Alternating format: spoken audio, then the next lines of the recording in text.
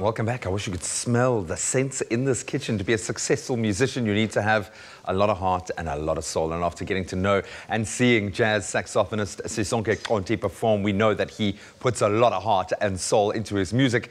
But do those skills resonate in the kitchen? We're about to find out. I love this because everyone, in principle can cook, but when you've actually got to do it on live TV, it's a different story. I'm so nervous. Are you comfortable in the kitchen generally? Are you a kitchen kind of guy? Not really. But I love winter because I love making stews. My own way, hearty food. So let's see how this goes. I love it. You can crack on. I know there's a lot going on there. So as you put things in, you can tell us what's going into your beautiful hearty lamb stew. I'm already browning the onions here. I'm going to add the browned lamb knuckles. Yeah. And it's got to be lamb knuckles because you want the bone in there. They've got a lot of flavor. Yeah, that's all the flavor. And then I'm going to add some stock. Okay. And incidentally, I mean, I've learned this from all of our chefs because that's how I do it, is I just steal the intellectual property from the last chef that I've interviewed and then I pass it off as if I know this, if this is me, exhibiting my culinary knowledge. Some red wine. Nice. Because you've got to have I love adding red wine. But it's extra heartiness. Yeah. You can have a little sip before you put it in. Oh, no. I don't want to do that. Some tomato paste. That'll also help and act as a thickener. I hope this will taste good, guys. Well, your band demands it, man. They're going to be some working mustard. up an appetite. Oh, nice. Mustard. That's a clever addition. I like that. Yeah. And then I'm going to add some garlic. Don't be shy. Don't be shy. Some Worcestershire sauce. Hope I said that right. And then... And we don't judge in this studio, man. Please don't judge me, guys. Some sugar. Did you spend a lot of time cooking over lockdown? Because I think everyone kind of had to raise their game. There was no more Uber Eats, so had no choice. That was some salt, guys. I'm gonna give it a little stir. Yeah, there was no option. I'm an Uber Eats kind of guy. But lockdown left us with no choice, I found I started baking, and I do a lot of it with my 3-year-old, so that would be like spectacularly messy. The kitchen would be covered in some thyme. Yeah. Thyme leaf. Brilliant. Thyme and lamb. I'm actually just going to throw it in. Do it, just man. Going to throw it in. Got some parboiled potatoes here. If you get a little stalk of thyme in there, it's okay. You just put it on.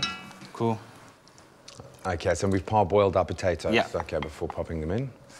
You have to do that because potatoes take a while to get soft. Yeah, and one thing I've learned is why we brown the meat before. Some carrots. Yeah.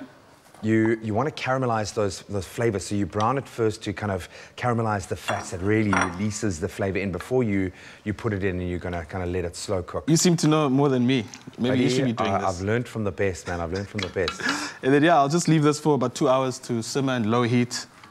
And, just really let all those flavors permeate. For sure. So if you want Sisonke's trademark lamb stew dish for your very self. Cool. We're going to put this ingredients list. Do you need a little cloth there?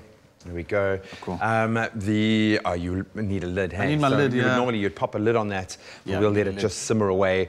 Just leave it for now. We'll be waiting for 2 hours. So thankfully our kitchen fairies prepared us a beautiful stew for a bit of a taste test here in studio. But buddy, I'm very impressed. Well done. Thank you. I think you handled that with aplomb. Is that more nerve-wracking than standing up and leading a band? It's more nerve-wracking, especially on live TV, cooking. I wonder what my mom's going to say.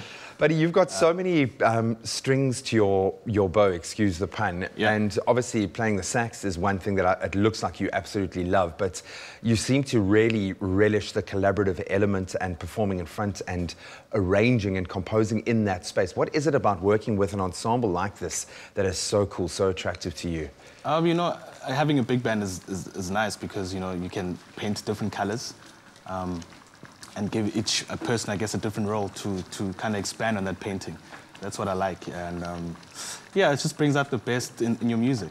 That's what I like, With jazz, it always feels like every performance is different, that you could perform the same song 100 times, and every single time it's going to sound slightly different. How do you know what is right? Is it an intuitive thing? Does it come with experience? Do you give them the breathing room to just do their thing? We learn the song, obviously. We play it as is, and then from there you have freedom to express yourself. I guess people know, how the song should be, and you always kind of have a home base. You know what I mean? If things sometimes things do get out of hand. But, you know, we kind of know the song, so we kind of pull it back. People know, you know, what to do. I guess that's the nice thing about jazz, just the freedom to express yourself. When you're performing your own music, are you a bit of a control freak?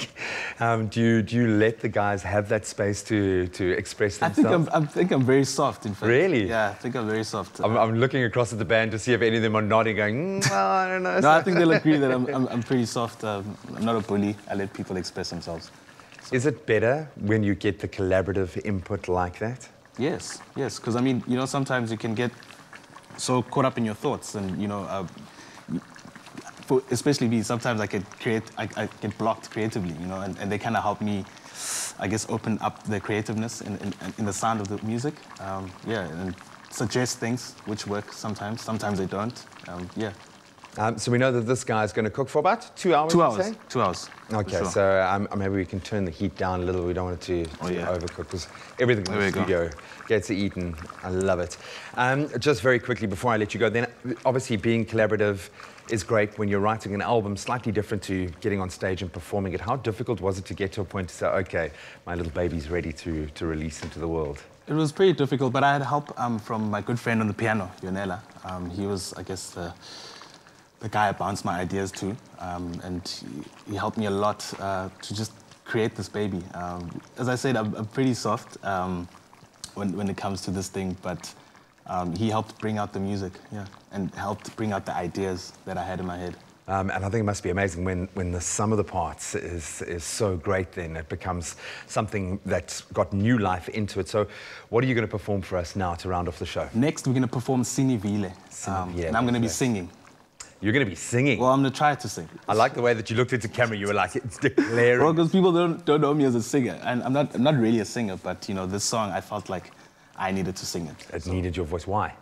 It's just the message I had on it, you know. It's just a song about, I guess I'm talking to our teachers, our mentors, who sometimes become like parents, you know. And they find it hard to let go of us. And sometimes we want to try new things, we want to express ourselves differently, and they kind of hold us back. Now they've just got to let you fly. So this is the message to them, to just let us fly. Yeah. I'm going to let you fly now. You can go to our music block and drop the apron, or you can keep it on if you want to perform with the apron on.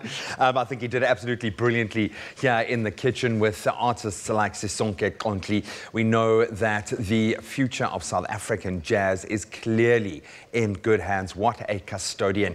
And there is no doubt that the unbelievably talented saxophonist is helping to shape the future of jazz for generations to come, but I think also the narrative of South Africa, so much put into every lyric, every bar in his music. We are so grateful to have experienced his talents firsthand here on the show.